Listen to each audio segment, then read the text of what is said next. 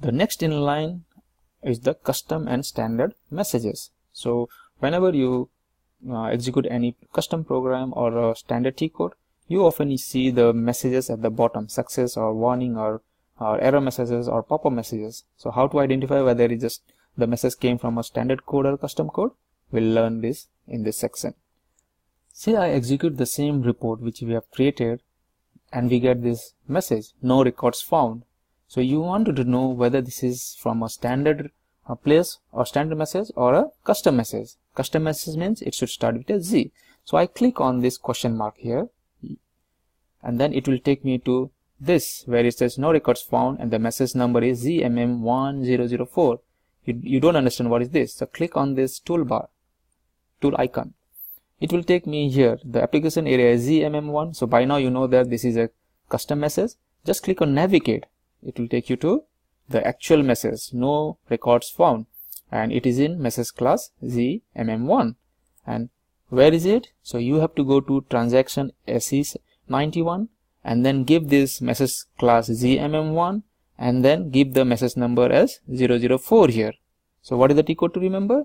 It is SE91. So this is the place where you see your messages. If it starts with Z, it is a custom message. If not, then it is a standard message.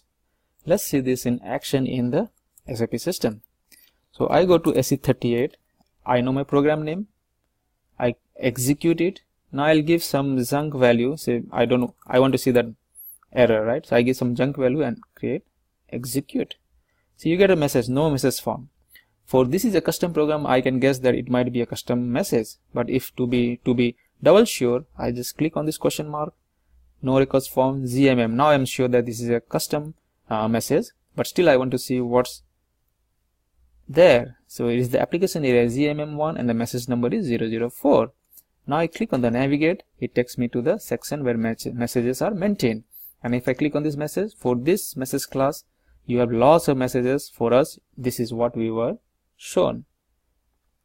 The other way around, maybe you know the message class and the number, but now you want to know what is the message. So what you can do is you go to SE91.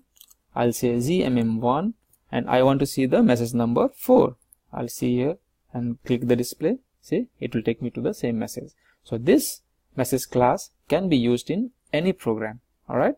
So this is a custom message. Anything which does not start with Z or Y, it should be your standard message. Alright. So with this we wrap up our part 1. Let's see what we have in part 2.